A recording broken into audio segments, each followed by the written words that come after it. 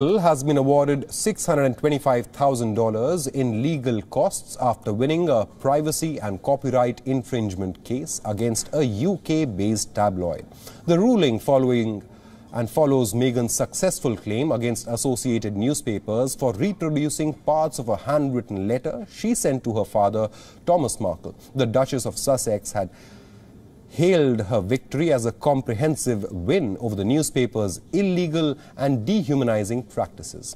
After a two-year legal battle, a British court granted summary judgment in Meghan Markle's favour over the publication of extracts of a personal and private handwritten letter she had written to her father, Thomas Markle. Meghan had written the letter after falling out with him on the eve of her wedding to Prince Harry.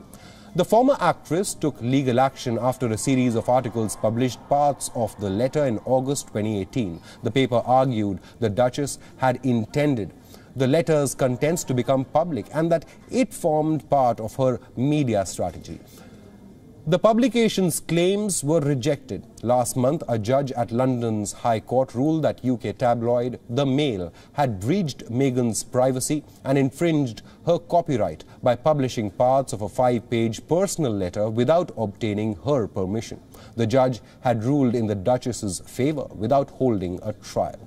After the win, Britain's Duchess of Sussex is set to receive a sum of $630,000 as a provisional payment for her legal expenses. The court added that any financial remedies to be granted to the Duchess for misuse of private information would be considered at a further hearing in late April or early May.